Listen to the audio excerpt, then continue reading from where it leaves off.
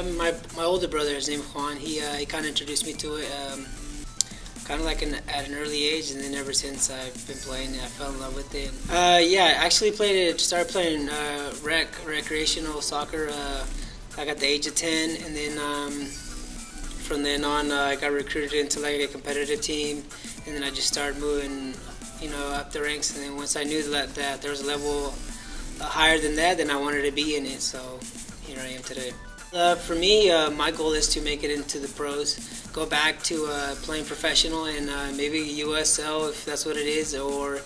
MLS, or even, I don't know, overseas, but we'll see. Only God knows right now. Mainly I'm just watching soccer games around like the PDL or the USL or MLS, just soccer all around, and just